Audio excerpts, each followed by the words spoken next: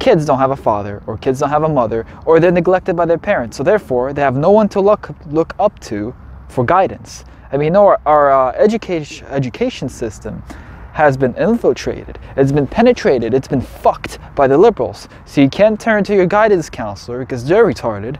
Kids are retarded because they don't know what's wrong, what's right, and then a retard tells a retard what to do, and they become even more libtarded. So what do? What do the kids turn for guidance? And as I said, they turn to the internet, they Google it. Out of curiosity, I have searched up something fucked up because I pretended I'm a kid, right? And I was like searching for clothing, stuff to wear, right? Something cool. I thought to myself, if I was a kid and asked Google, can I wear a skirt if I'm a guy? Guess what Google told me? It told me yes. Every source pointed to yes. And I had the most retarded yet convincing reasons for the retarded kids.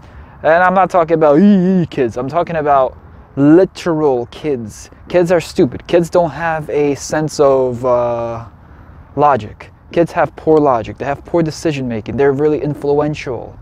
And the reasons they have for why men should wear skirts are very convincing for kids. That's what's so fucked up about it. Some sources say no, but most sources say yes, it's okay. And that's how this whole thing starts. People are not born the way they are. People don't born fucked up. They're not born like that. Some are, I admit some are, but most people are made fucked up. And let me tell you why.